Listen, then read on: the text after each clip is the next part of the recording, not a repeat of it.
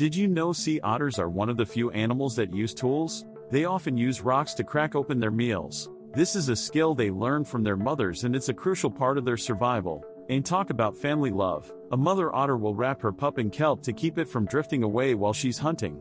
This is just one of the many ways sea otters use their coastal habitat to their advantage. These social animals are known to hold hands in groups, called rafts, while they sleep to prevent drifting apart. A raft of otters can be as small as 2 otters or as large as 100. Sea otters are excellent divers and can dive up to 330 feet when foraging for food. They have a taste for sea urchins, mussels, clams, and crabs. Their fur is the densest of any animal, with up to 1 million hairs per inch too. This keeps them warm and buoyant in the water. But it's a full-time job. Sea otters spend a significant part of their day cleaning and grooming their fur. When they're not eating or grooming, sea otters love to play. They're often seen sliding off embankments into the water, wrestling with fellow otters,